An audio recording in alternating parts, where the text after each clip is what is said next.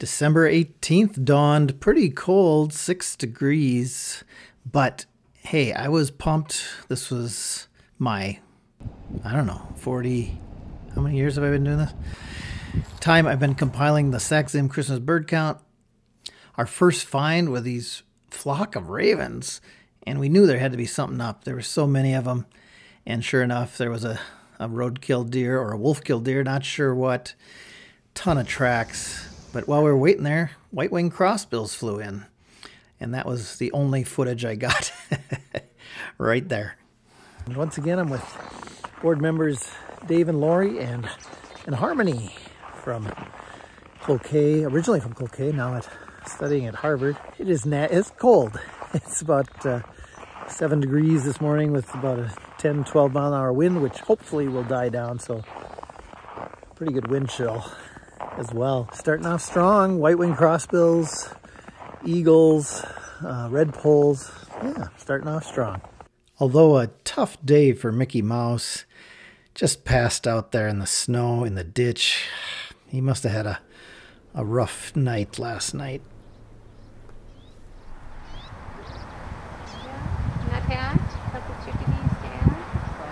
The key to any Christmas bird count and getting birds out of the woods on cold days is just pishing.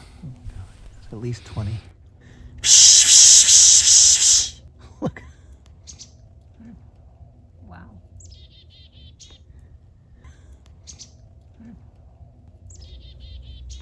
Red-breasted nuthatch.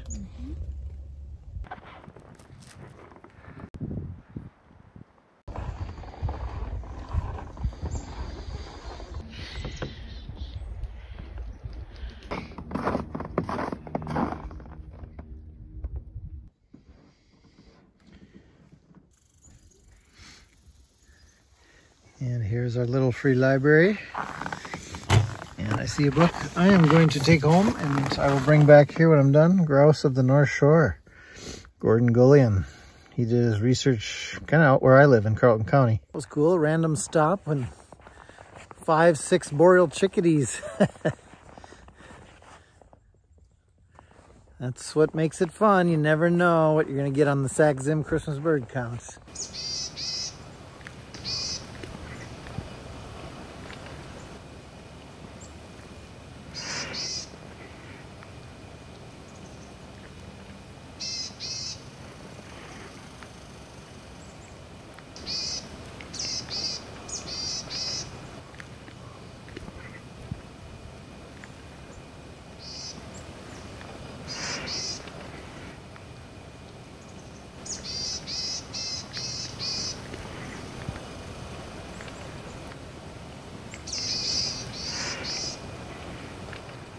Lots of rough-legged hawks around this winter. They've come down from the tundra and they are lingering because there's very little snow cover, and they're finding voles right and left. There's a lot of voles this winter, and they are about the size of a red-tailed hawk, but they don't eat big stuff. They eat voles.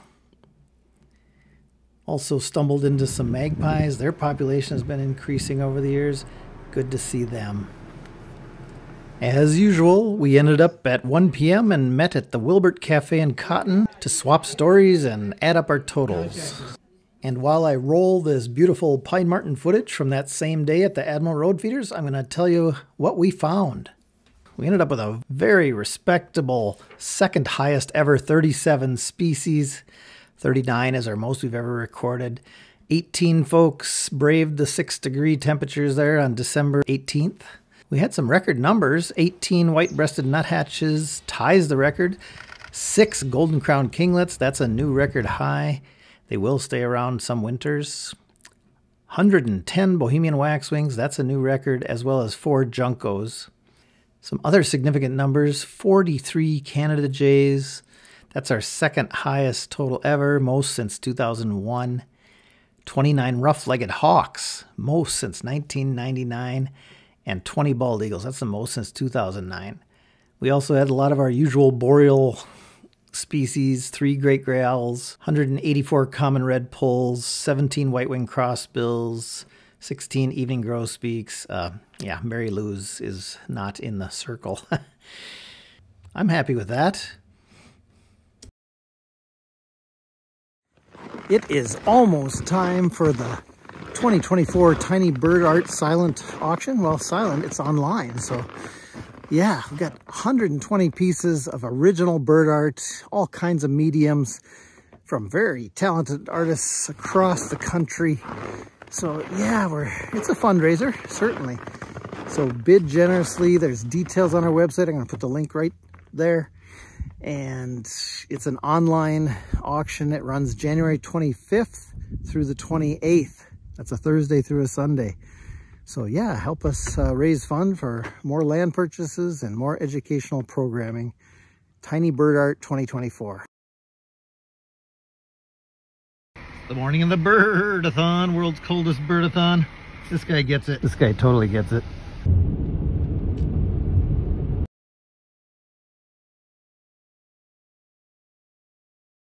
Welcome to BRRRRdathon 2024 in an El Nino year.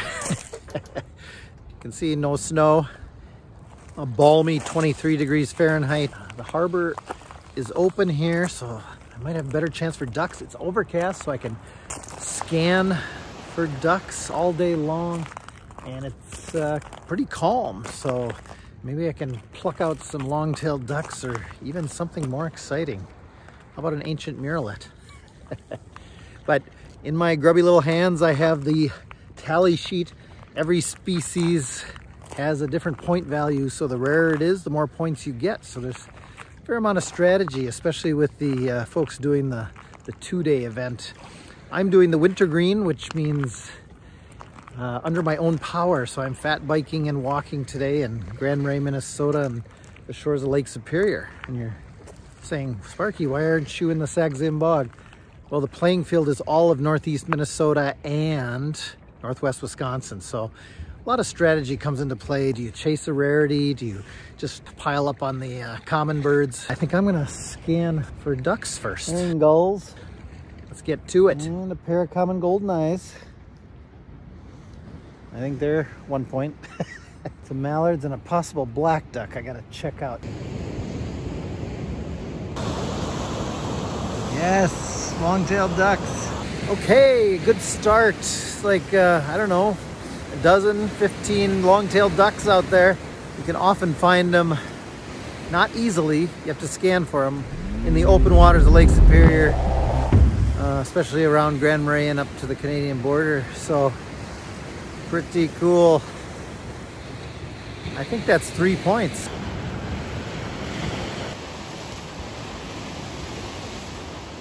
Got a Townsend Solitaire right in front of me. I don't know if you can hear that, but I'm just sitting at a picnic table listening to a Townsend Solitaire sing in the Grand Marais campground. He's singing kind of softly. But yeah, I heard this weird chip note. I was fishing in Chickadees.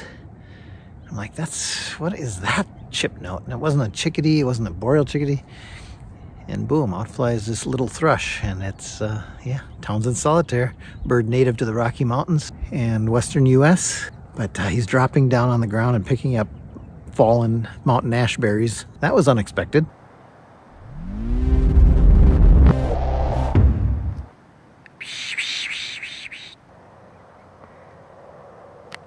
Oh, here he goes. Let me try and get some video. I'd also heard there were some bluebirds in the harbor, and I found them, 7 of them.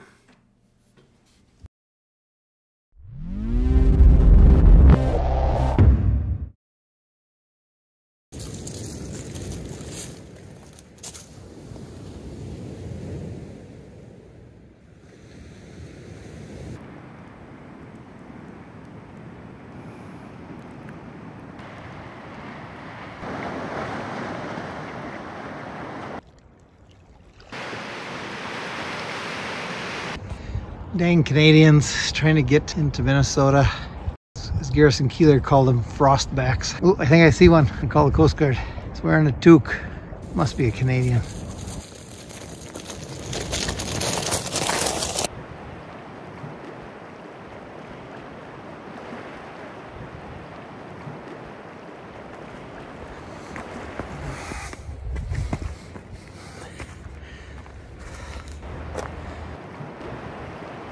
Couple ducks way out there. Red-breasted merganser. It's got to be worth a couple points. It is. Not a super rarity on Lake Superior in winter. Good one. I'll take it. I'm out on Artist Point. I don't see any artists or Canadians. It could be lurking.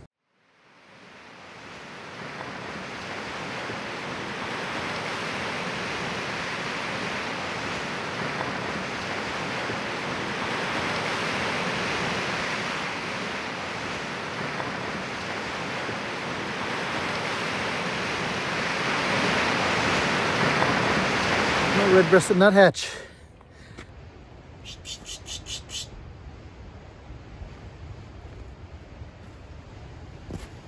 Still no red-breasted nuthatch.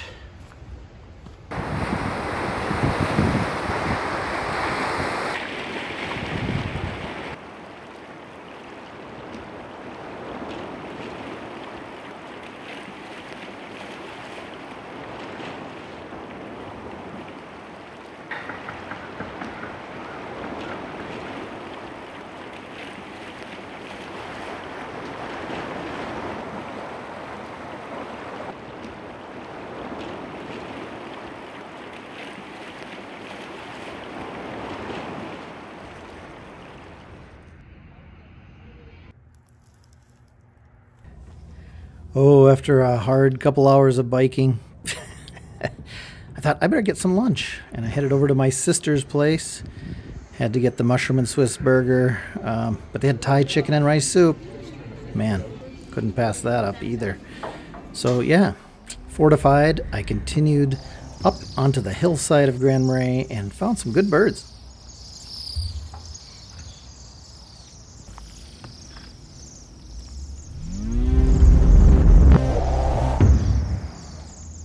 Not least of which was this massive flock of, I don't know, 130 to 200 Bohemian waxwings. I searched for a cedar in there, but could not find any cedars. But fun just listening to them.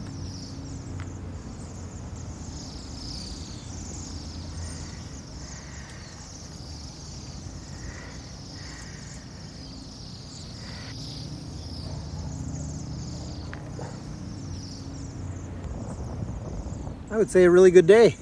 Yeah, superstar bird for me today. I'm gonna have to say those two Townsend solitaires. A bird that shows up in the Northwoods every winter, but two. And one was singing. That's crazy. Yeah, I think they've been here for a while. I think other people have seen them, but a lot of points. Second place might be those long-tailed ducks, although I see them almost every time I come up here. I never get tired of it. Birds that nest up in the Arctic tundra and winter on the Great Lakes often, and Atlantic. And boy, that giant flock of Bohemian waxwings, that was pretty cool. Well, and the bluebirds. Yeah, we got to have a top 4 there. 7 bluebirds. They're hardy thrushes. Yeah, it'd be fun to hear what the other teams found. That's always a blast to hear the stories. On Saturday night, most of the teams gathered at Clyde Ironworks in Duluth for our compilation dinner, and great, we got to hear all the stories, all the adventures, all the great birds that people found during this 12th or 13th annual BRRRRdathon. And it was a record setter. 12 participating teams found 81 combined species. I think our previous record was 73, so we added things like chipping sparrow and swamp sparrow, dick sissel. There was, well, Cleveland, the brown thrasher.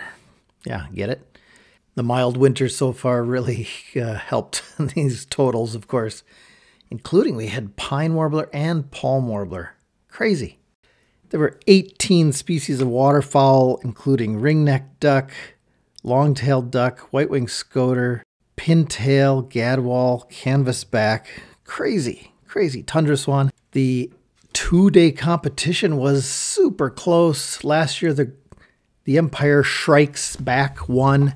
This year, the Grousing Twitchers gained the title back. Both teams had around 60 species. But the grousing twitchers went over to Chequamegon Bay near Ashland, Wisconsin, and loaded up on a bunch of 5-point waterfowl. So it's all about strategy. And how about those wintergreen teams? Some of the teams walked up to 11 miles. That is amazing. So yeah, kudos to them. But we had some great birds. We had all the kind of the usual boreal birds, American three-toed and blackback woodpecker, several great gray owls, several hawk owls, boreal chickadee, spruce grouse, crossbills of both varieties.